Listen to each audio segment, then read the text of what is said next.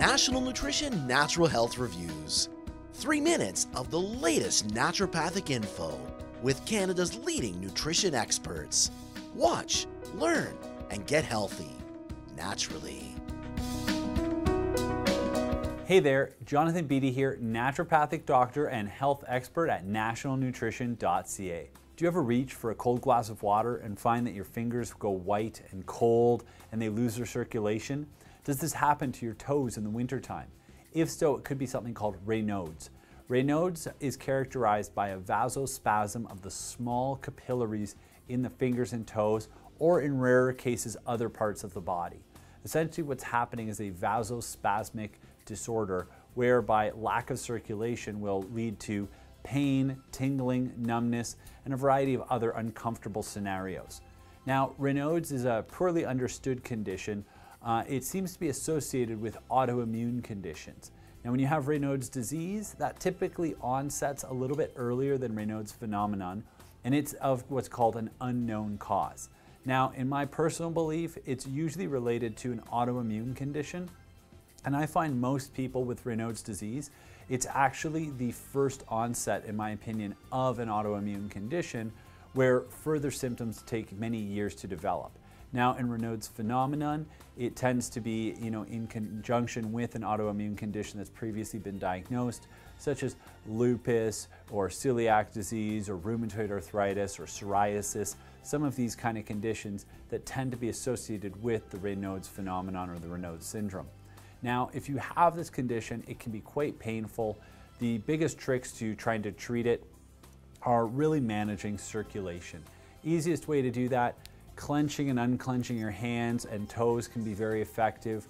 Spinning your hands in circles to actually, use centrifugal force to force blood into the small capillaries, forcing circulation to happen. And that will reduce a lot of the pain and tingling that you experience. And then, of course, in most cases, Raynaud's is brought on by cold. So, keeping the extremities warm, wearing good mitts, or tucking your fingers into your armpits, which is a nice way to warm them up. Also, consider, sitting cross-legged so you can tuck your feet under your legs, keeping your toes warm in the winter time. That can actually help to offset the Raynaud's phenomenon from coming on. Other triggers for it can be smoking. So of course, as part of a healthy lifestyle, I do recommend people to quit smoking, especially if they do suffer from Raynaud's, and managing stress.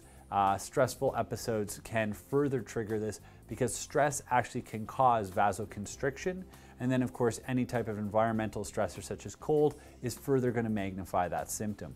So if you do suffer from Raynaud's, one of the things that you can actually take to try and alleviate it is Ginkgo Biloba. Now, Ginkgo Biloba is a herb that's most commonly used for memory and cognition. However, the way it works is by increasing circulation to the extremities. For cognition, it increases circulation to the brain. Now, in people with Raynaud's phenomenon, what it does is it increases circulation to the fingers and toes, making them less likely to spasm. You may also want to consider taking vitamin C, B vitamins, and certain herbs like Rhodiola and Ashwagandha to try and help manage your stress response. And the reason behind that is, of course, if stress is a major trigger for your Raynaud's phenomenon, improving your body's resiliency against stress, improving the function of the adrenal gland, which regulates stress, can greatly reduce your Raynaud's outbreaks and reduce the symptoms. So if you or someone you know suffers from Raynaud's, share these tips with them. Check out more of our natural health videos, subscribe, and if you have any questions or comments, please post them below. And always remember, knowledge is health.